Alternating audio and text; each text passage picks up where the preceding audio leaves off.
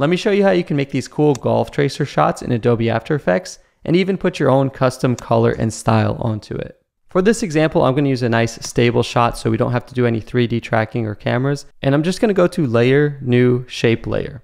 On this shape layer, you want to grab the pen tool, and for the fill of the pen tool, I'll click None, and then the stroke, we can set that later. But basically, we want to zoom in on our golf ball and create the first point in the center of the ball, and then we can just scrub along our timeline so we can begin building out our shot. Another useful thing I have on is Roto Bezier. So as the golf ball moves, I can just scrub forward a bit. I can lower the stroke width right now just so I can see what we're doing. And I'm just going to move forward barely frame by frame. I can still see the ball. If your line ever doesn't connect, just make sure you have the last point highlighted and active, and then you can just keep going. So for this shot, at some point it reaches the apex here, and then it starts to come back down, and we get that slight curve. And then I do lose track of the ball, but I can just kind of guess that it comes down a little bit.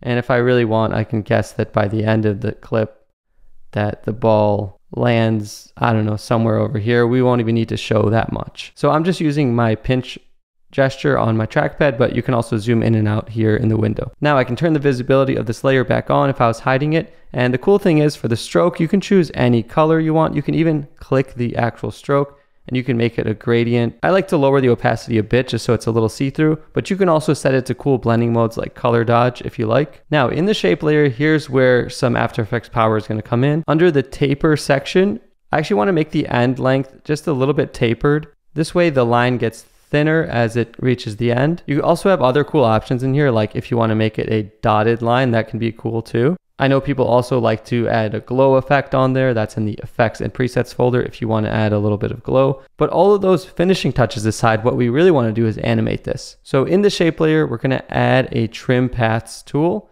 And in that trim paths tool, we can just add some keyframes and we're going to follow along. So 0% ended. And we're going to add a stopwatch icon on that. And right here, when the ball makes contact, I'm just going to add a keyframe. So you can always click this diamond to make sure you add a keyframe there. And as the ball goes, we're kind of going to do the same thing we just did, but this time by sliding up this percent wheel.